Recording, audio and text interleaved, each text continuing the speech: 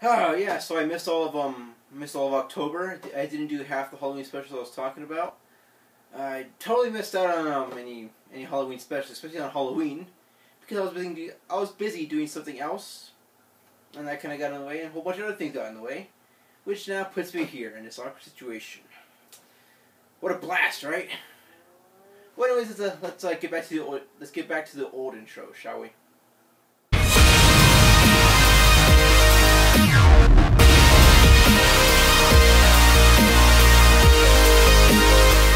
Welcome back to Unorthodox Reviews. I'm Billy, and as you can see, my setup is a sad shell of what it used to be.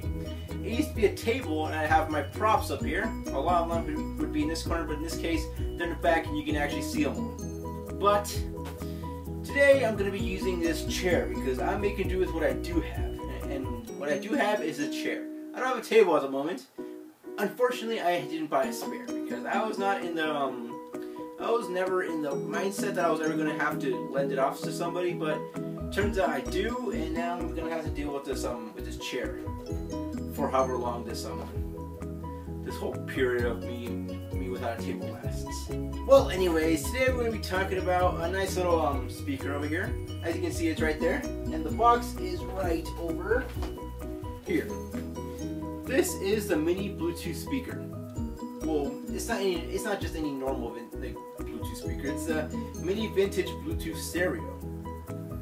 That's what it's called on the box right here. And as you can see, it is unboxed because I do not like unboxing because I just think it's a waste of time. And well, I mean, of course it was unboxed because it's right here now, and as you can see, it's very small.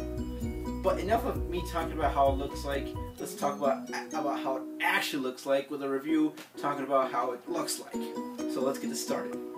So here we have the speaker itself. To turn it on, you simply take a twist of this knob right here, and it switches directly on. As you can hear it connecting. I'm not sure if you heard that, but let's take a look at it again. But I'm going to show it off this time.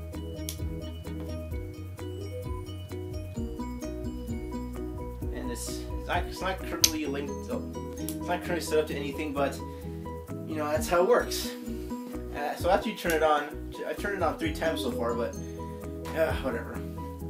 The rest of the knobs on this thing are just basically cosmetic. They don't do much anything else.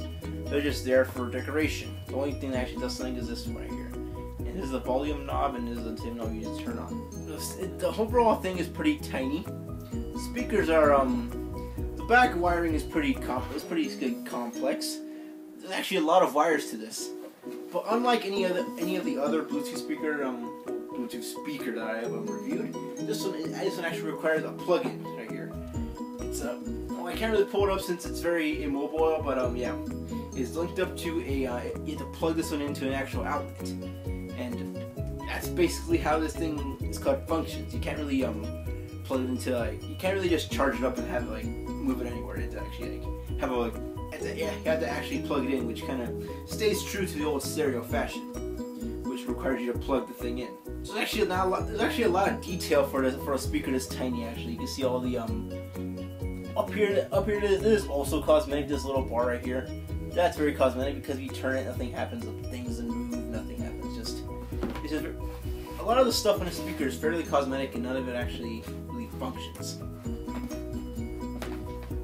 Apologize for that. And yeah, it actually has one more feature that I'm going to actually show you guys right now. But it requires you to unscrew the thing a bit. So let's take a look. Let's take a peek under the hood. Okay, guys. As I was saying, most of the stuff on here is cosmetic, and I unfortunately fell for one of the cosmetic things. The screws on the side aren't actually you don't have to actually unscrew them. It just kind of pops off on its own. So yeah, here's how it pops off, and I fell for that. Nice one, Think Geek. You guys got me there.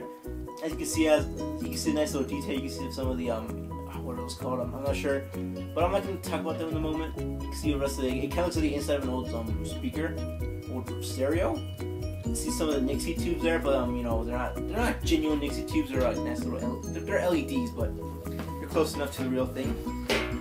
The whole stereo has actually a faux wood finish to it, which looks kind of nice. I like that. And yeah, on the back right here, there is a aux cable port right here. You can actually plug in some of the aux cable things there to maintain the genuine vintage look of it. To try to plug in like a iPod hiatus off somewhere and to start playing around. And yeah, so you don't have to actually have a Bluetooth pairing device to actually use this.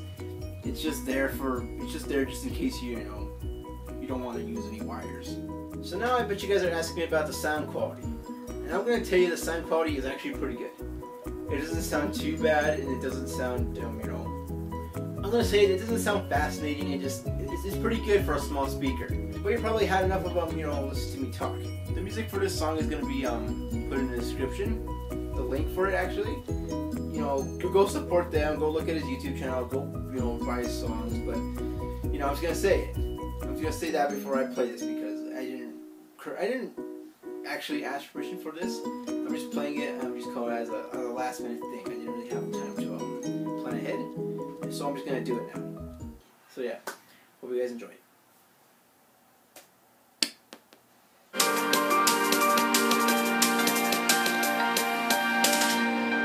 kind of abrupt.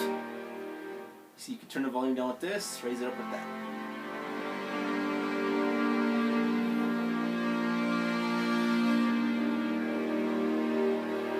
This is the highest volume setting for the speaker right now. And it's called my source music over here is at about a halfway marker. Yeah, around there. It's a quarter. It's like 3/4 of the way to the front, but it's how it sounds.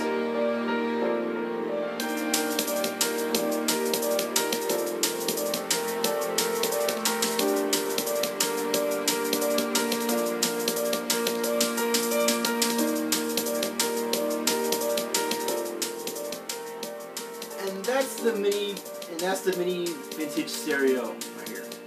The mini vintage Bluetooth stereo. And there you have it, guys. That is the mini vintage Bluetooth stereo. And currently it's on sale for about $50 on ThinkGeek.com. It's a ThinkGeek exclusive. They made it themselves, so that's the reason for the higher pricing. If it was anything else, probably it might actually be a little bit more or a little bit less. As you can see, I turned the lighting on because it was starting to get too dark, but it's malfunctioning right now for some reason. And if you see those flickers, it's kind of you might want to just, I mean, it's kind of you might have to bear with it because I'm like, I don't have time to adjust the light, so just get used to the flickers. Anyways, if you guys want to hear, if you guys want any links to anything that was in this episode right now, if you could go down to the description, I'll post most of it there. If you guys want to, if you guys want to see more of what I had to do, hit the subscribe down there. Favorite the video, like the video, share the video if you guys want to see any more reviews of the unorthodox nature, and get me up there because currently the video that has the highest views is one of my lava lamps back there. So we're in the far corner, like right here. This one here. Where my fingers are right now. This lava lamp got me a lot of views, but that's besides the point. I hope you guys enjoyed this video. I know I kind of missed the Halloween season, but I'm gonna try to get back on the course. But I'm not gonna promise anything because every time I do promise something, nothing ever happens. So yeah, I'm gonna try to avoid promising things and just do them. I'm just gonna do them, and you guys are not gonna expect you guys aren't expecting when they're gonna happen. However, there is a small little cameo appearance by the next under review. It's you might have to look for it, but it's in here somewhere. So yeah, thanks for watching the video, and yeah, as for me, I'll see you guys later.